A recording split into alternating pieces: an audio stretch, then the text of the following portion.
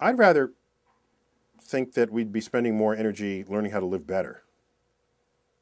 I'd rather start there and then worry about the longevity thing a little later. Part of knowing that you're going to die, not to get all philosophical on you, but knowing that you're going to die creates a certain focus on your activities in life in the present. If you knew you were going to live for 1,000 years, then at any moment you would say, well, what's my hurry? Why should I finish this manuscript today? Or why should I work late in the lab? I can just go home and watch the game.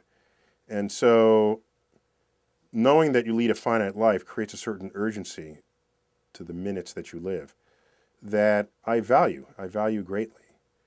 And I don't know what it would mean if we lived forever or lived a really long time. I don't know what it would mean for my focus. Maybe it's not, you have to be careful what you wish for here. Maybe if we live a long time, people become less productive than they do when they don't live very long at all. I think of the mayfly that lives no more than 24 hours. You know, what is life like to them? They'll never see a sunrise if they're born in the daytime.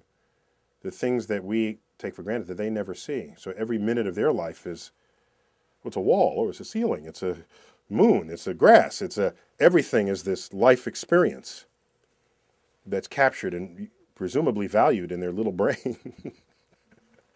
So I like to take my 75 years on this planet and be like the mayfly, thinking they're only living for a day, and just take it all in.